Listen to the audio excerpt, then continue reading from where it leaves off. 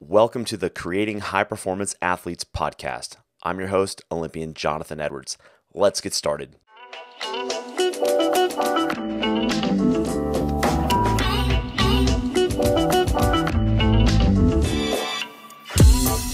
everybody.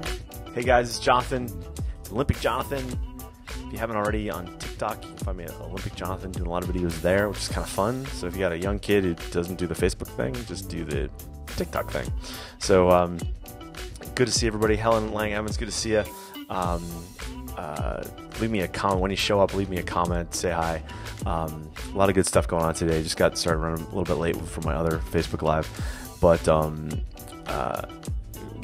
great stuff kind of going on. A lot of good feedback from a lot of our athletes. A lot of my athletes are in Europe right now, and got some new athlete clients in my Athlete Breakthrough Blueprint, which I'm thinking of changing the name of that to Mental Performance School. I think is kind of where I'm going to go with that. But got some hockey guys, got some skiers. Like it's been a good week. So it is January. It's the end of January in 2020. So we're 3 weeks in, and a lot of good stuff's happening. Today I want to talk about commitment because a question that is kind of coming up repeatedly, which is kind of weird, is this idea of like, when do we get serious about what we're doing? And what I find is that there's even when families spend a significant amount of money with their athlete to pursue a certain athletic path, whether it's an Olympic path, whether it's a collegiate path, it doesn't really matter. But even when those families are like invested, there's still a little bit of hesitation. There's hesitation from mom or dad about like, is this going to work out? Like, is this really worth it? Right? Is this, why are we doing this? And then that hesitation kind of falls down to the athlete a little bit. And so I've seen this even with, like, I heard about this last week with we're getting close to the Super Bowl, right? We're 2 weeks away from the Super Bowl. And I heard an interview with an athlete. I can't remember which one it was, but he was like, there was even some uncertainty in his voice about like if he would ever make it this far, that sort of thing. And that's a really big deal, because if you're going along and you still think like this might not happen, then what can happen is that this can pull you down. And it can pull you down, and that's not really what we want to have happen. Like, we really want to be all in. And so one of the things that happens with athletes is this idea that when they get better, then they'll get serious. But really, it's the other way around. And one of the best ways to do this is to create an environment of success, right? Like, so it's, pardon me as I type in some stuff here. When I moved to the Olympic Training Center from Boston to Lake Placid, New York, then that was the environment, and you're thrown in this environment like, oh, okay, we're all going to the Olympics. We're all trying to be an Olympian. We're all trying to do this thing. But outside of this, like if you're in a non-Olympic sport and you're showing up to practice every day, well, now you're inundated with other people who are not as serious as you. And one of the things that I'm seeing across the board is athletes who are just trying to be so keen not to look keen, right? They're working really hard not to look like they're working really hard, or that they want to work hard, or that they could work harder. And so I want to encourage everybody who's listening to understand that it's okay for your athlete to say, hey, I want to be an Olympian, or I want to play Division I hockey. I want to play Division I lacrosse. I want to do this, or I want to do that. Because what happens a lot of times is parents will kind of shoot that down a little bit. But like, well, that'd be nice, sweetie, but we don't want you to be disappointed if it doesn't work out. You got to just eliminate that, because you're going to be disappointed if it doesn't work out anyway. You don't need to talk about it now. Right? Because the question is like, well, what would happen if it really worked out? Like, that'd be fantastic, right? And so get going on that path. And so what's fascinating is like, so I work with athletes as young as U10. in a couple different sports, and skiing, hockey, soccer, things like that, lacrosse. And, of course they're going to say like, hey, I want to be a Division I athlete, or I want to go to the Olympics. And you know what? That's great. But the parent behind the side is like, well, I don't know if that's going to happen. It doesn't matter. Doesn't matter. I don't know and they're like, well, he might not end up being Division I, or I don't think he's going to be Division I. Like, if you're sending that energy to your kid, like, oh, it's so sweet, they want to be an Olympian, but I don't think they're ever going to be one. Then you're pulling the rug out from under them, and we don't want to do that, right? Because what happens is that every little thing your athlete does, like, so let's say you invest money into a camp or some private coaching or a trip to Europe or you name it, a new horse. If your athlete is committed, they're going to get way more value out of that investment than if they're not committed, right? So we want to. So people will ask, like, well, what's the difference between an Olympic athlete and an athlete who's not an Olympian? And I always say it's intention. And I didn't necessarily know that when I was young. I didn't necessarily know that. I wanted to be an Olympian because we were all at the Olympic Training Center, right? That's what we're doing. You pick a sport like luge or figure skating or skiing or speed skating, and the goal is predefined, right? The goal is predefined. Like, it's if you go down this path, you're going to be an Olympian someday, right? If you do it right. And so every single day, your intention about what it is you're doing gets you even further. But I would say, like, even when I was an Olympian, I wasn't necessarily when I was on that path, I wasn't fully conscious. I was just in an environment every day that's what I did. And so sometimes your athlete has to make a conscious decision, or you have to make a decision as a family. Like, listen, if we're going to do this shit, let's do it. Right? If we're going to do it up, if we're spending all this money, like, let's do it. All right? Because if you fail at it, that's as good a lesson, right? That's as good a lesson as making it, right? So,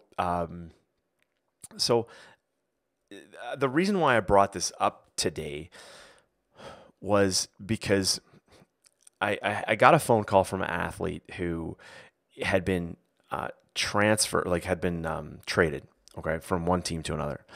And now they're in the middle of all this kind of just what felt like political drama, whatever. But the more I talked to the athlete, the more I realized that the thing that was holding this athlete back at this point was and it's kind of a chicken and the egg sort of thing.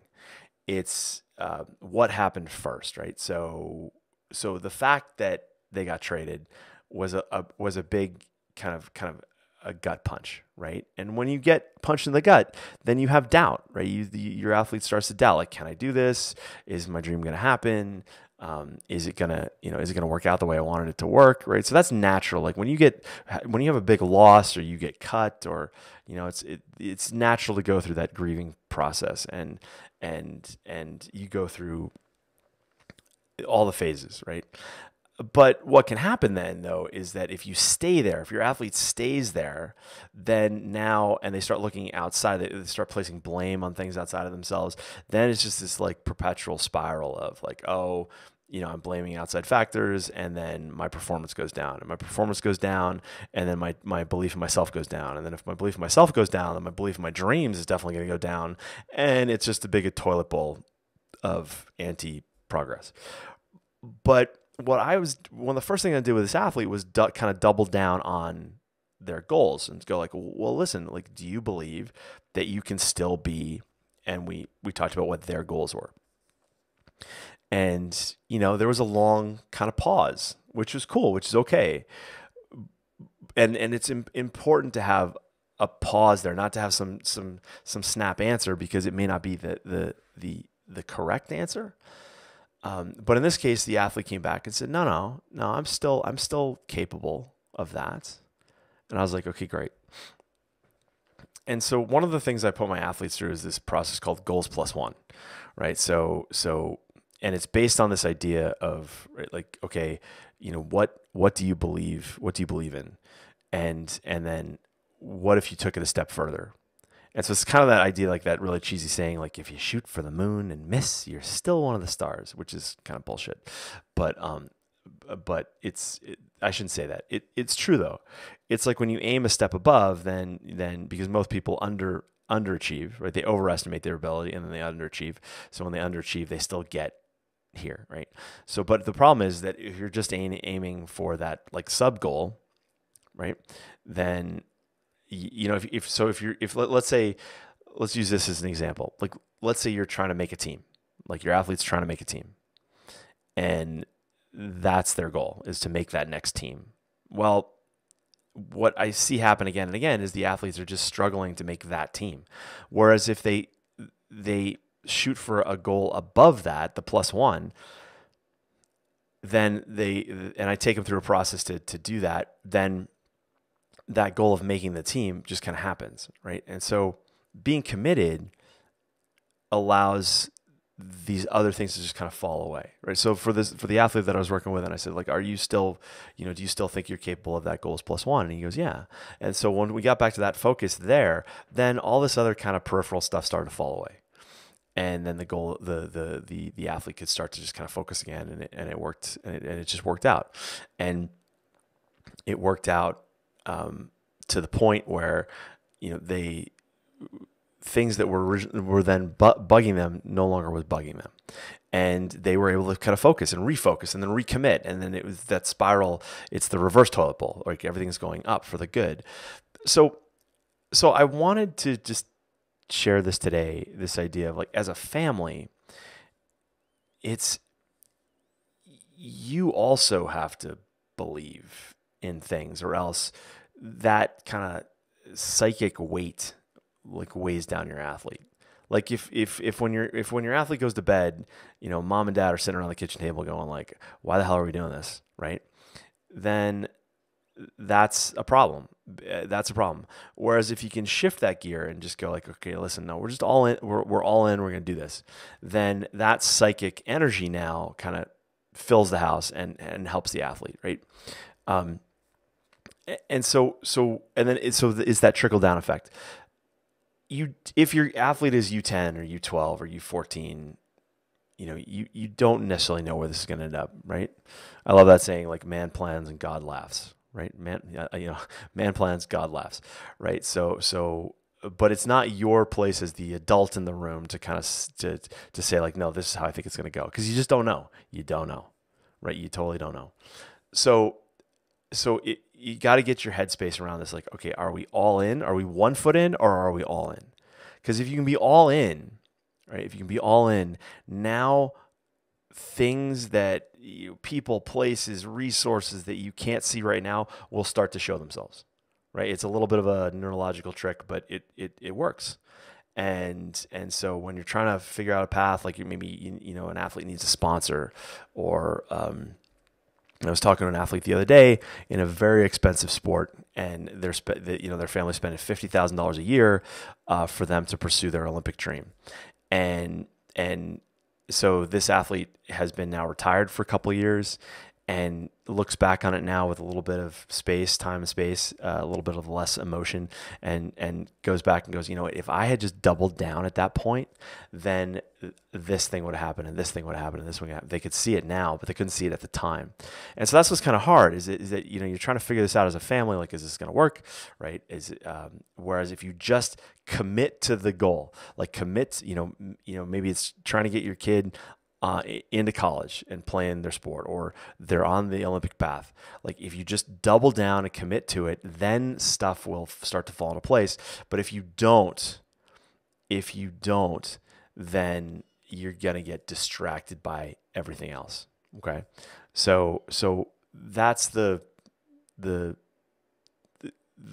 long and the short of it today, was if you're having any sorts of doubts, right, about what it is your athlete's doing, you just got to believe that, all right, listen, we're here for a reason. Like, this athletic dream has befallen your house. That's not the right word, but right. But it's like, it's landed on your house for a reason. If you can stick with it, if you can just commit to it and double down, then good things will be coming from that commitment. Then if you just leave it wishy-washy and then you get distracted. Okay. I don't know if you're going to put yourself in financial distress. I don't know if something weird is going to happen, or some tragic injury. You don't know, but you don't plan for that either, right? There's that saying, man who chases two rabbits loses both, right? And so one of the common things that people say a lot is like, oh, they'll start laying out percentages. Oh, 3% of all high school hockey players make it to college, and 1% of that, they're all set to lay out all those statistics. And I love the story. I just picked up this book called "There's No Plan B for Your A Game" by Bo Eason. For those of you that can see me on my green screen here, this is the book. It's Bo Eason played football for the San Francisco 49ers way back in the day, and there's a great story in the book about he goes to try out for his high school football team, and they measure all the guys' height and weight, and he's scrawny, like he should be the ball. And he gets in the car and he tells his dad, he goes, Dad, they measured everybody for height and weight. And he goes, did they measure anybody for heart? and Bo answers back, he goes, I don't think they had a machine for that. But then his dad tells him a story, and I don't know if this story is true or not. I got to look it up, but I just like the story. So just go with it here. The story was like when they raised, so they grew up on a farm. And in Northern California, and he had like 6 brothers and sisters, and so his dad had like cattle, and so the story was that when they raise cattle dogs, is that the mama dog has like, I don't know, 6, 8, 12 pups, I don't know, but they would tie a ribbon around the runt, and then they would raise them. And they would tie, so the runt always had the ribbon. And what they would do at the end was then they would give away or sell the other cattle dogs. And they would keep the runt, because the runt, to survive, had to work like extra hard than any of the other pups to learn how to be a cattle dog. And if they survived, they kept that dog. And so, because it was worth more to them, because they said like a good cattle dog was worth like 5 or 6 ranch hands. That's how they described it. And I really like that story, because if you're having any doubt as to the kind of the success of your athlete, and they're struggling, but they're still in it, they're still going, then they're going to come out stronger. I was talking the other night to an athlete who is a Division I athlete, and they are a walk-on. All right. So what a walk-on means is that they got to the college, they picked a college, but the coach wasn't really thinking they were going to make it. And so this athlete is a walk-on. The other athlete in their position on the team was like recruited when they were like 14. And so now they're 19.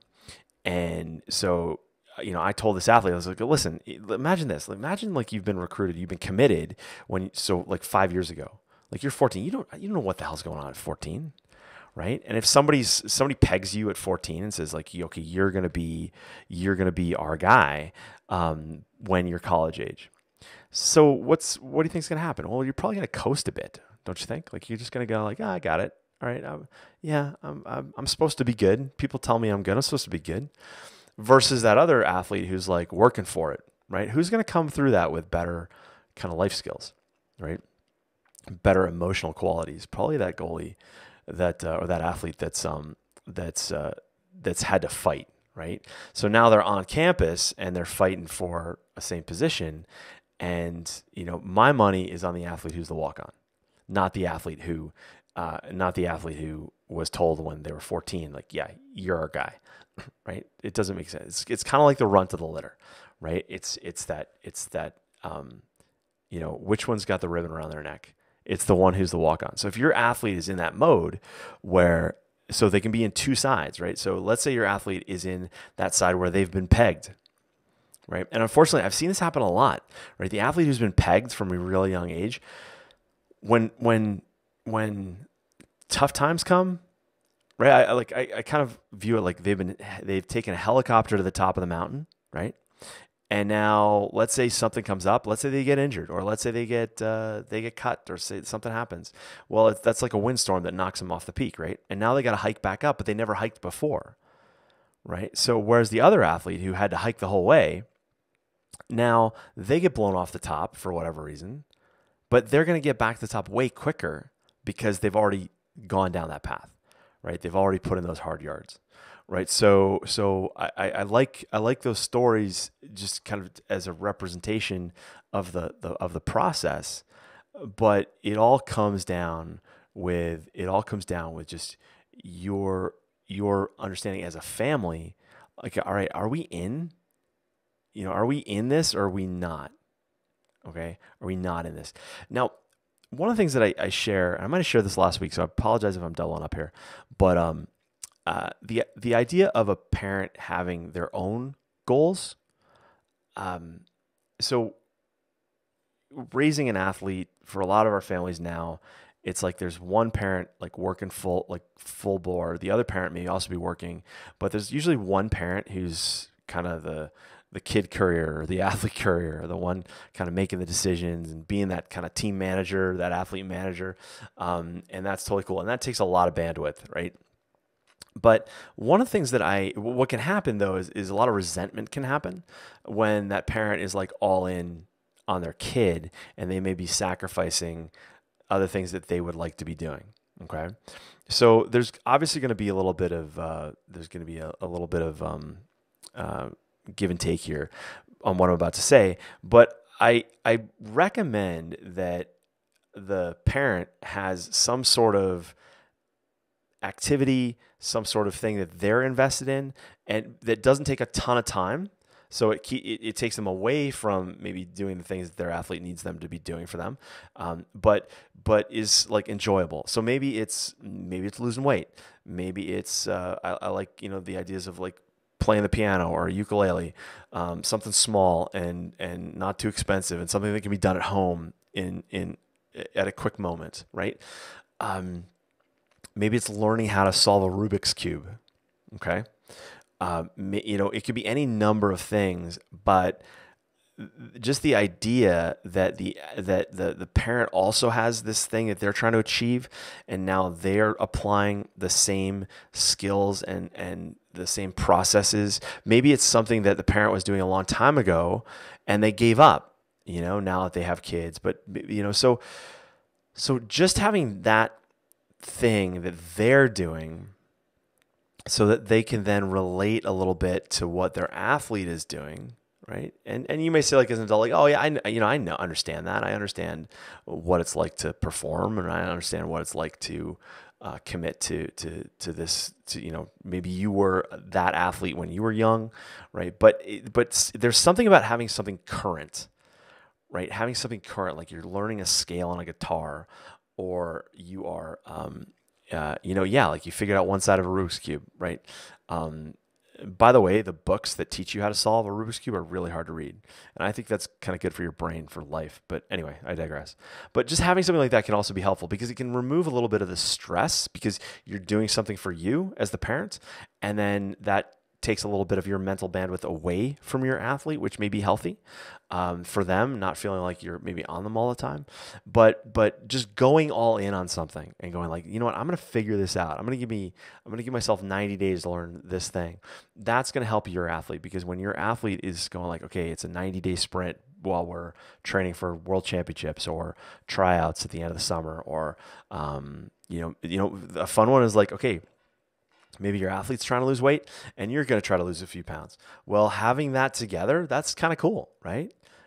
And so I'm a real fan of that because what I want to see is the commitment. I want to see the cohesion, and I want to see just the idea that, hey, we're all in on this. And if it doesn't work, it's okay, right? If it doesn't work out, it's okay. We're gonna go all in. We're gonna come out with the right lessons, and we're gonna take that with us, right? And that is really, really cool, because otherwise, what happens is, let's say this doesn't work out, right? And all you've done is now you're resentful to the time, energy, and money you put into this sport thing, and you feel like you're no further ahead, or worse, you feel like you are. You've gone in a completely different direction, like you've wasted time, and we don't want that. Okay. So it all starts with commitment. Okay. Commitment makes a lot of problems go away. Commitment makes a lot of distractions go away. And if you can dive into that, and help your athlete dive into that, then good things will happen. I want to share this one last story. So, working with an athlete who is at a Division One program, but one of the things that this athlete has adopted is this idea of playing professionally. Okay. And so there's an interesting situation comes up, and the coach basically rips this athlete, like verbally, and which is never fun, right? But it's part of coaching. Okay. Like I'm not one to quickly, if a coach yells at an athlete that the coach is bad, I don't believe that, because my question to the athlete is, what got you to this point? How far away have we gotten from the path that the coach has to yell at you, right? Like what? Because an athlete who is aligned with their goals should most likely be aligned with the coach's goals, and so for this to happen, it's kind of weird. So anyway, the coach rips this athlete, but the athlete is still focused on this bigger goal, and what was great, it was the conversation. Like the coach is ripping the athlete, and the athlete goes back to the coach on my recommendation and says, "What do you mean by that?" Now it takes the coach away from anger into productivity. And so now we're not having just an emotional back and forth. The athlete goes, "What do you mean by that, coach?" And the coach goes, "What do you mean? What do I mean by that?" And the athlete goes, "Just listen, explain it to me a little deeper." Now the coach has to backtrack a second and reframe what it is they're saying. And now comes at the athlete with a much more productive response. And the athlete turns to the coach and says, "That's fantastic, because I'm going to go pro." And the coach was like, thinking like, right now what you're doing is not professional at all. But the fact that they had just the athlete had shared their commitment, like, this is the way I want to go. Now the coach was like, "All right, you want to do that? Then great, let's go." And so now the athlete and the coach are now they're all looking in the same direction, right? And whereas both of them had gotten so off track that now it was like, and not productive, right? So, but when they're committed to that future view, that future vision, now stuff made sense and stuff worked out. And the future of that story was that, what happened after that was that the athlete, there were some moments now where the coach was like, "Okay, you're committed to that goal. Got it. I'm going to speak to you in a certain way." And then the athlete actually, like, later made a mistake in a game, but came to the bench, looked at the coach, and just knew, like, the coach knew that the athlete knew and then it was done. There was nothing else that needed to be said. And the outcome of that story is that the athlete has now proceeded on that path, and a lot of this extraneous stuff has kind of fallen by the wayside. And now it all comes back to that athlete's commitment to their goal. Right. And so that can be scary, right? And it can feel awkward because you don't want to be disappointed. You don't want to miss out, and you don't want to feel like you've wasted time, energy, or money or whatever. But if you just commit to it, then good stuff will happen. If you're fuzzy, if you're just kind of 1 foot in, 1 foot out, then you just attract all sorts of just crazy stuff. Okay. So, and you don't want that. All right. So I want you to have a conversation with your athlete. If you're the athlete listening, I want you to think about this, and then I want you to go to your parents and talk about your commitment to your goal. Like, what is it? Like, where do you want to end up? Right? Do you want to end up in college? Do you want to end up Division I? Do you want to go to the Olympics? Like, what is it? Like, what would be your dream thing? And start there, right? And then back up and then slot in all the work that needs to be done, the things that need to improve to make it happen. Because once you do that, then this whole path gets a hell of a lot easier. All right? And if I can help you, right? If I can help you, then let's get on the phone and talk about some coaching.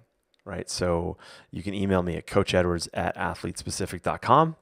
And because I want to help you get clear on so much of this stuff and make all these dreams come true. And that's what I do. So I hope you've enjoyed this, whether you're listening to me on iTunes or on YouTube or on Facebook. Please, please, please do me a favor. Share this with someone who needs to hear it, a parent, a coach, an athlete, right? And invite them on in, invite them to follow me. For those of you that are on TikTok, you can follow me at Olympic Jonathan. I'm also on Instagram at Olympic Jonathan. I'm on Facebook at Olympic Jonathan. And so, but for all my parents out there and my athletes, I love you, sending you the best. Let's make this happen. All right. And I'll see you next week. Cheers. Bye.